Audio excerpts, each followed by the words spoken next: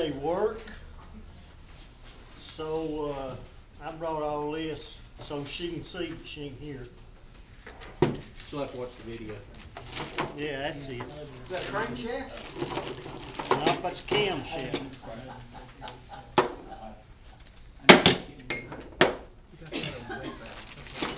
Of course, David don't know it. Russ, you was wanting to know what a lifter was? This is a lifter. The guy said you had a bad one. I don't know. Bad one. He has a non-existent one. Yeah. Is that what he's telling me? Yeah.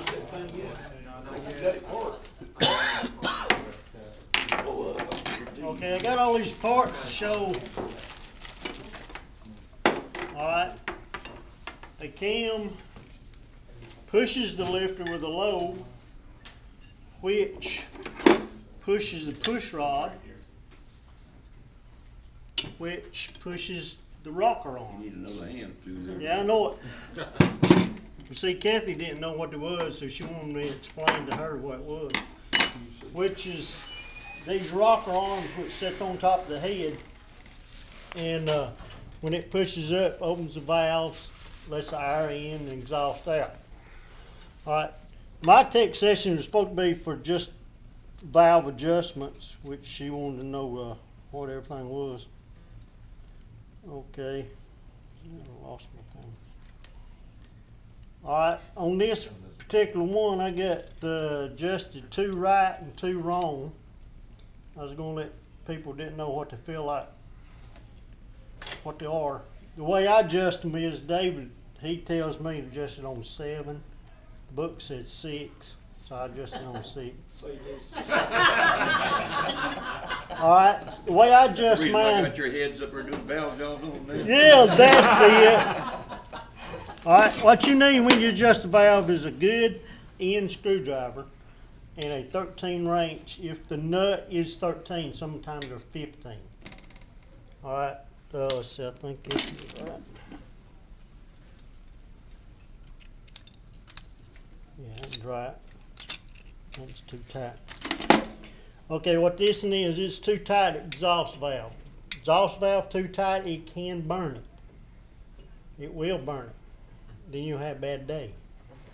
Alright, the way you adjust it is you loosen the nut, the jam nut, and the way I do it, I don't know how Dave would do it, but I would do it this way. I set my filler gauge in and run the tap it down to the gauge and feel it, just touch it.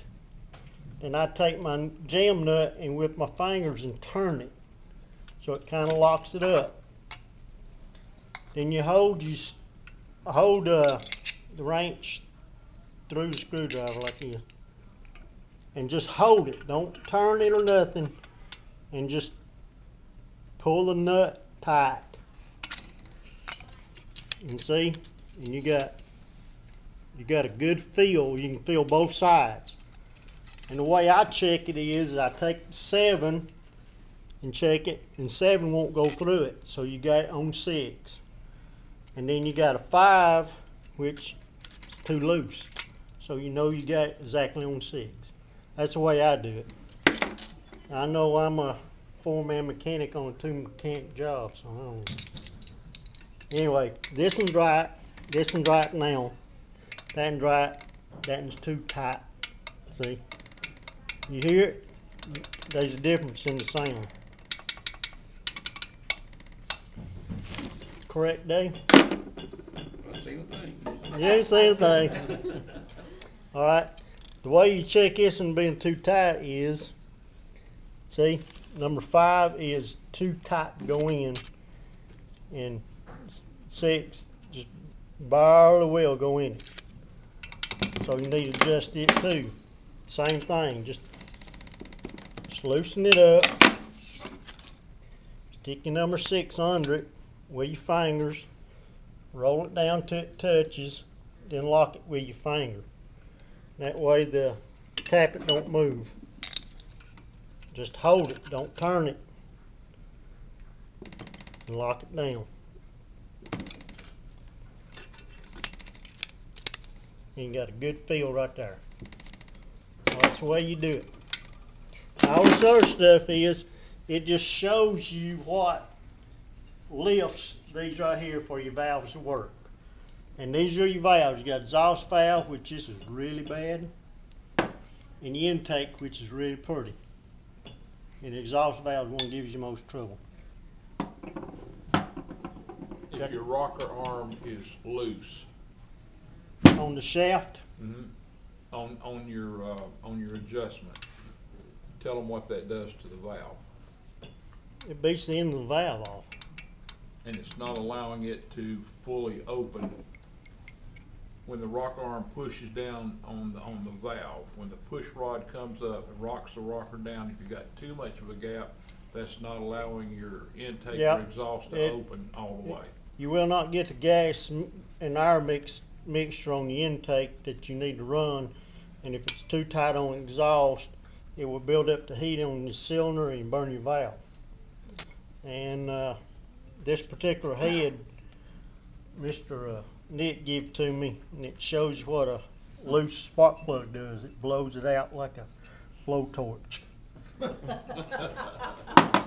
And these rockers came off my other engine, and they got swivel ends, which is absolutely the best, I think, because they're this ball type, and they work really good on these. This is just regular Volkswagen tappets on these. But this, and I brought these to show it that they got the swivel ends. And all Volkswagens, except for Type 4s, is solid, right, Dave? Type 4's hydraulic, Some of them. except for Mike's. His is hydraulic, and these are solid. And this is what that guy said that you went bad on yours. He's cut the whole bottom off of that. Yeah. If you look at this, and this one's pitted, this one pretty pitted, but I've got some real good ones I didn't want to bring. Somebody might put them in the pocket. Are you talking about me? Yeah. And you cam, if you look at it cams, the loaves gets wore on the loave part, and that ruins your valves and all that stuff. So I got 3 of these cams, which is in pretty good shape. And this is a 4 rivet cam. Explain what duration and lift is now that you got a lobe out there. Duration and lift, I have no idea. I told you I'm just a foreman. No, you know what it is because you told me. It's just how long the valve stays open and how high it raises. And that's done by the length of the lobe length and the of the width lobe, of the yeah. peak up at the top, right?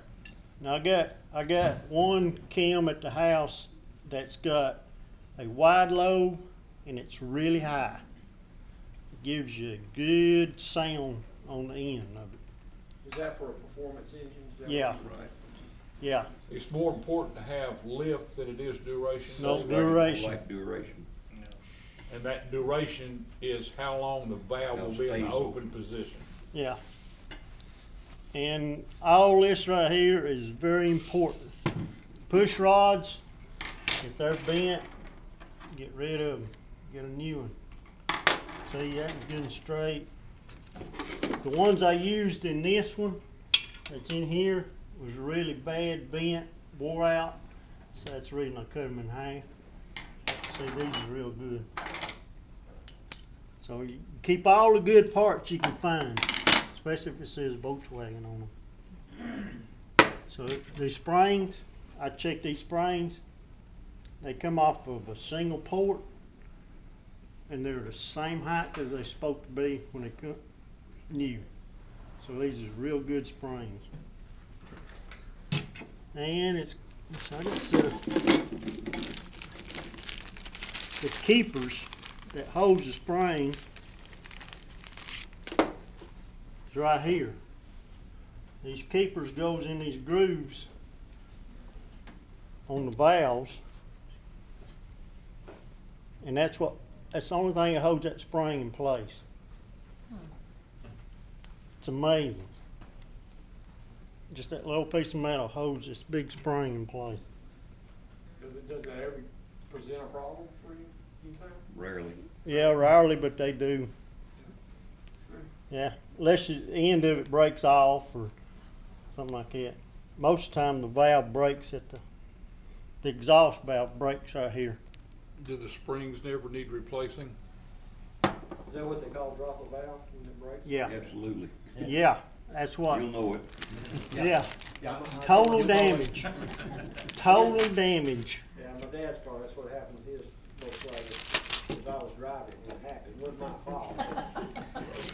Drop the valve. Yeah, yeah. I wonder how many RPMs that thing's going before it drops. Not very many afterwards. You have the head break off of an exhaust valve at 75 miles an hour going down a mountain. That was it. There's not a whole lot left to the top of the piston. Well, see, a lot of times when they break off, they turn sideways and it busts everything in it. And I had one that when I took it apart after it busted, it was inside the piston. It was still jammed in piston on the side of it, and the head, it looked like you took a chisel and busted it all to pieces. But it was still jammed in the piston. That beat all over saying, you know, usually it breaks the piston, the rods and all that.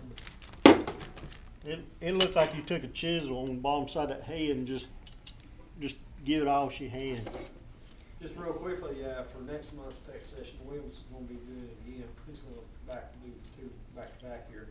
But he's gonna be going over the emergency toolkit that you need to carry in your air-cooled Volkswagen, so be sure to be here for That's a that. good. There's certain things you really need to carry in a 2-box that really will help you on the road, like points and So we're gonna cover that next month, being November, right before Christmas, maybe some Christmas presents might come out of that, you know. yeah. So that'll be next month. But anybody any question how to redo these right here? No, it's a lot of fun laying on your back on the concrete. Well, you know, it's easier to do show right here than it is laying on gravels. Yeah, you don't take your head off and mount it on the board and do that, you know. Yeah. You gotta do it on the car. One thing I would like to add, in case somebody tries to do it and don't know, you have to have the engine in the right position for each valve to do it. Don't Yeah, Yes, well, there is you more know, to this, Yeah. Yeah, you But- turn the engine backwards.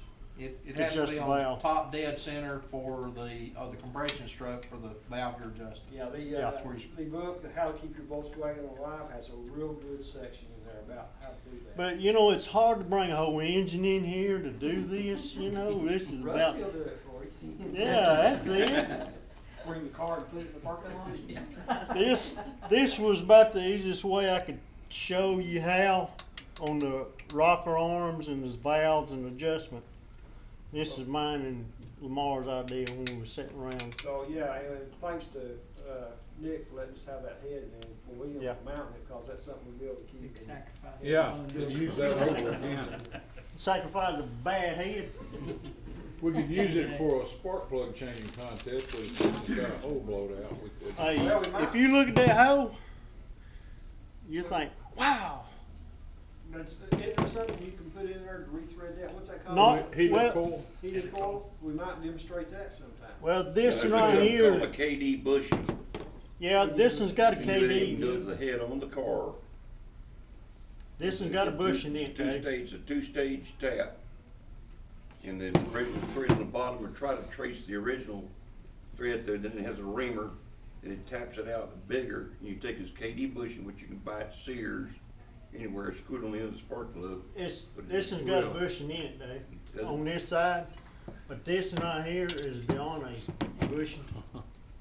Yeah, that one is. Oh, well. That That one was is. beyond repair. That's That, about I'll take one of them big old Ford plugs. I think this one would almost take a inch. Those JB will fix that. Yeah. All right. Yeah, I don't think it will be repaired either. JB Weld in there, so if you